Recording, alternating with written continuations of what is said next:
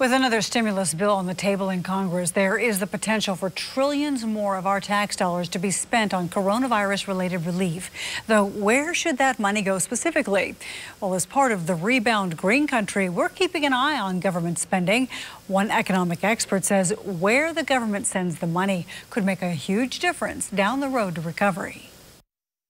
Even as many states start to reopen for business, the pain of the country's economic downturn is becoming apparent. All I can do is get back to work and hope that they'll come. On Capitol Hill, the latest effort to bring more financial relief comes in the form of a $3 trillion HEROES Act. Is passed.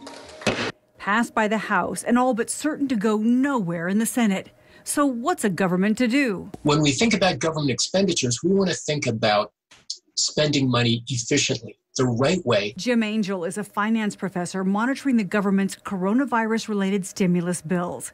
The HEROES Act is the fifth such bill and includes an additional $1,200 stimulus payment to all eligible individuals, as well as more than $1 trillion to help cash-strapped local and state governments. If it becomes law, it would be the largest economic stimulus bill ever in American history. It will take time for this shock to work its way through the economy and for the unemployment to go away. Which is why he argues the government needs to be more targeted in how it spends money in its stimulus bills. His answer, more public works or infrastructure programs, similar to the ones that started in the 1930s during the Great Depression. And when people are unemployed, that is output that is lost forever. So the best thing to do is to use this as an opportunity for public works. Needless to say, it's not the 1930s, and not everyone is cut out for that kind of work.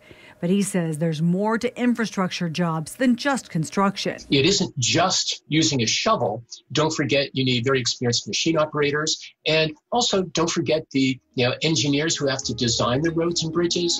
And of course, don't forget the 5,000 lawyers to deal with all the litigation involved. So there's plenty of work to be done here.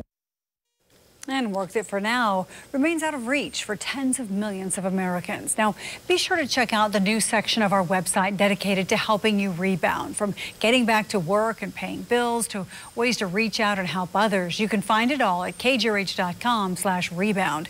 Email rebound@kjrh.com if you have a story you need help with.